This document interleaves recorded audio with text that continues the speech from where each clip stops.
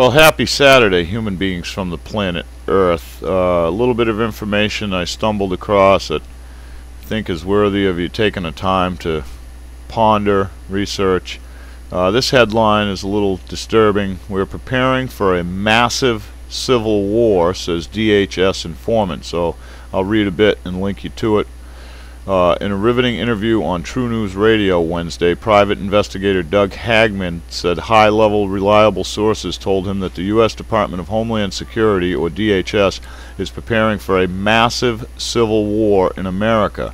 Folks, we are getting ready for one massive economic collapse, Hagman told True News host Rick Wiles.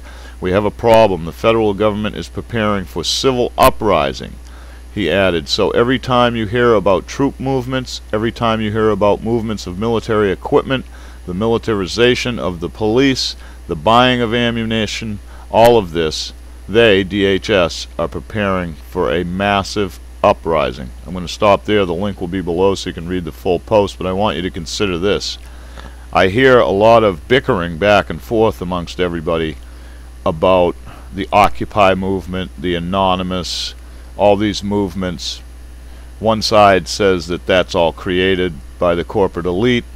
Another side just says that they got to keep pushing and pushing and pushing to get what's right. Now, does it really matter if the elitist brought us here, if this is all by design, or does it matter if it's just natural osmosis of humanity when they're oppressed to the degree that we are? Does it really matter? What matters is you need to wake up and see that we're here.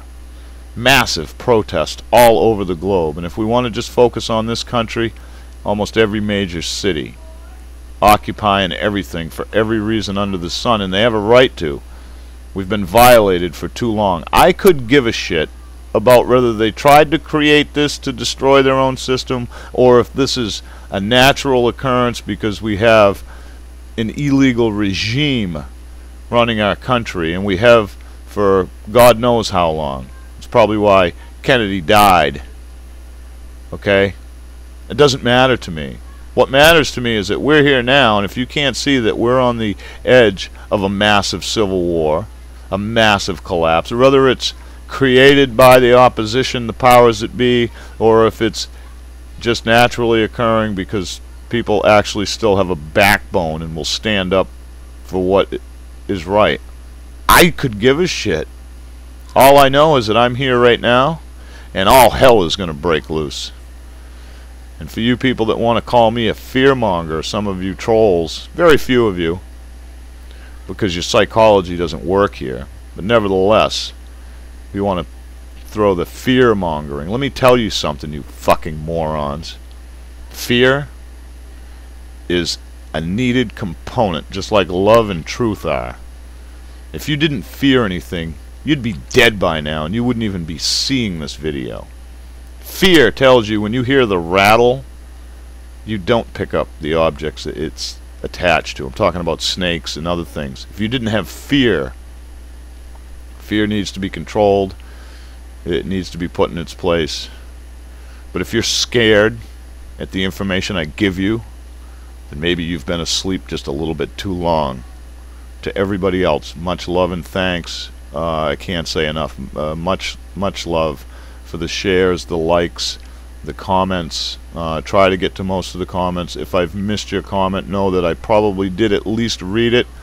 May not have gotten back to respond. I'll do my best to do that. But anyway, keep sharing the information.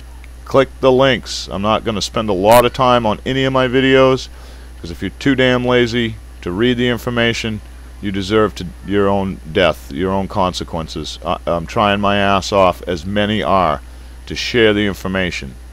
I do my best to verify its source, but we never really know.